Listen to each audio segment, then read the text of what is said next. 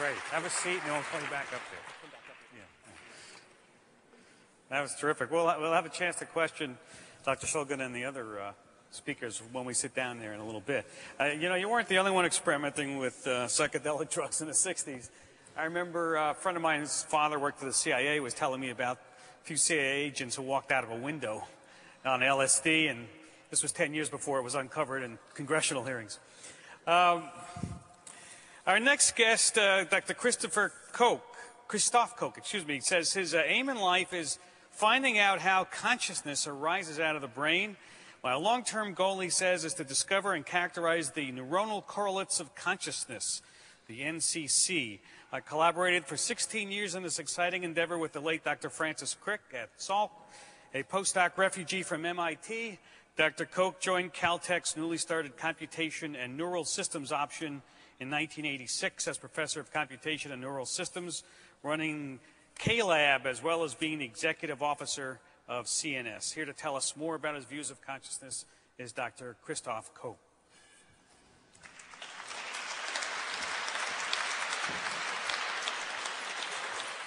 Thank you. Right, so before we start, I have to make a conceptual distinction because different people use consciousness in very different ways. So first of all, there's particularly what clinicians are interested in. There's the different states of consciousness. Right now, nobody's asleep, at least yet, so that's one state of consciousness. You're awake. Then, of course, there's REM. There's different sorts of sleep, REM and slow wave sleep. There's coma. There's persistent vegetative syndrome. There's minimal conscious state. There's stupor. There are all these other states. And so you can study people. For example, you can try to make a contrast between the awake state and the REM state. So this sort of defines consciousness as such, the ability of your brain to be conscious at all. So right now we are all conscious, but what most people who study this now are interested in is different states of consciousness. So while you're conscious, you can be conscious right now of my voice. I talk a little bit like my governor.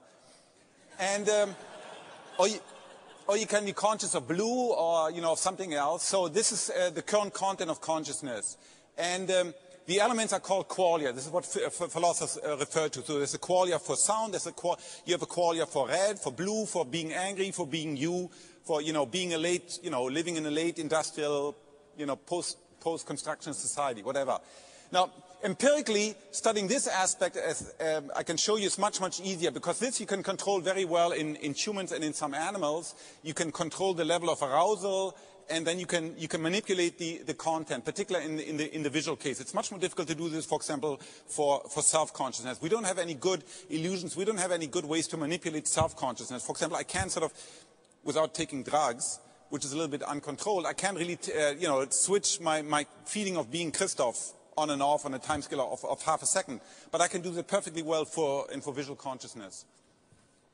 And so here the trouble is if you do comparison between awake and REM or between REM and slow wave or between coma and awake, as people do, there are all sorts of different things that change at the same time. It's not only consciousness, it's also attention, it's also memory, it's also motor behavior.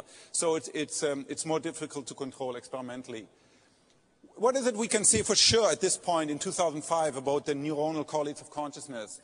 Well, first of all, we know it's a property of certain complex adaptive networks, not all networks. So you may know down here in your gut you have roughly on the order of 100 million neurons. It's called the enteric nervous system. They're real neurons. They have synapses, a neurotransmitter. And for the most part, it's totally silent. You don't have conscious access to it. And if you do, usually it's bad what happens, right? The other systems, like the immune system, we don't have any conscious access to the immune system. So it's not just any cellular property. It's a property of particular neuronal networks. Using massive feedback, everybody believes without feedback, if you create, let's say, a mouse that has no feedback connection, this mouse wouldn't be conscious. It's, of course, shaped by evolution, by natural selection. Many species, certainly from a biological point of view, many species share aspects of consciousness with humans. That's not to say that the consciousness of a mouse or of a monkey or of a dog is the same as us. That's certainly not true. But you can infer based on the very similar behavior, based on similar structure of the nervous system, and based on argument of evolutionary continuity, it is very likely that, let's say, a dog or a mouse or a monkey shares aspect like vision or like smelling. That also a mouse, when the mouse smells something, it also feels like something to the mouse to smell, to smell something. We don't know right now we have no idea about brain size, how brain size correlates with consciousness. We all have the strong feeling that, things like C. elegans, like Drosophila, or like a bee, of course they're bugs, they're not conscious, but we really don't know. And if you observe what a bee can do in, conditional experiment in one-shot learning, a bee has roughly 1 million neurons. It can do amazing feat of complex information processing, complex visual pattern recognition, and you're not so sure anymore, non-reflexive behavior. So I'm not really totally sure anymore that it doesn't feel like something to be a bee. The trouble is right now we don't really have good assays to test that. As Eric emphasized this morning, and of course as we know now through 100 years of psychophysics and clinical research and physiology, much, if not most, of behavior occurs without consciousness, occurs either totally bypassing consciousness or consciousness comes after the fact, like giving a talk like this, right? Most of us, when we talk, we have no idea what we're going to say, right? You hear these words coming out of my mouth. The only thing I know is sort of in the next 2 minutes, I want to make this point, I want to make that point, but it's not that I'm consciously, Christoph is sitting inside here, formulating a sentence, putting the verb and the noun together, translating it from German into English, and then sending it out to my larynx. It all happens unconsciously. And we know this for sensory motor behaviors, for visual behaviors. There's lots of evidence for that. So this really gives rise to a contrastive strategy, because you can now contrast at the level of brain architecture where's the difference between those behaviors, let's say in humans or in monkeys, that give rise to conscious sensation versus those behaviors that do not give rise to conscious sensation. Is it different brain areas? Are there some brain areas, let's say down in the brain, in the catacombs of cortex, let's say in the basal ganglia, in the pons, in the midbrain? Are they never associated with consciousness? It used to be, for example, believed in the 19th century, throughout the 20th century, that anything in cortex, if you have vigorous neural activity in cortex, that's always associated with consciousness. We know that's certainly not true, for example, through experiments of Nikos Logotitis in the monkey. You can have neurons that fire very, very vigorously to a visual stimulus. However, if the animal does not perceive it because it's perceptual suppressed, the animal doesn't respond to it, the animal doesn't seem to be aware of it, yet you have lots of neurons, for example, in visual cortex that fire to it. So that means just because you have some cortical neurons that fire vigorously, it does not equate with the fact that those neurons, their representational content is made accessible to consciousness.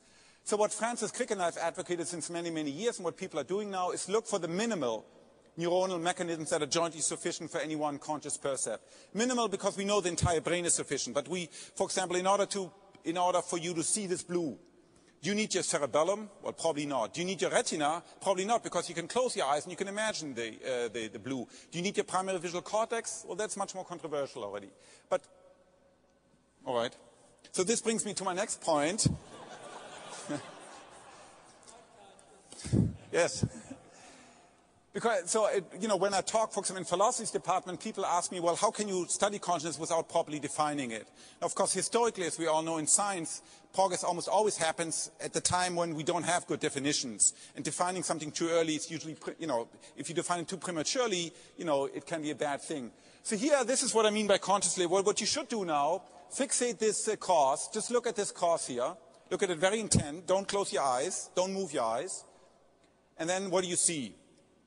It's called motion-induced blindness. Okay, do some of you see this? So look at the cross, and what you should see is that one or both of the yellow squares sometimes disappear. All right? You see this? Okay, so here, so this sort of is an operational definition of consciousness. When you're conscious of the yellow, you see it. You have sensations, you can see the yellow. It may remind you of, the yellow sunflower of Van Gogh or yellow sun or whatever. And when you don't see it, it's just not there. We're not conscious of it. But physically, the stimulus is all the time present.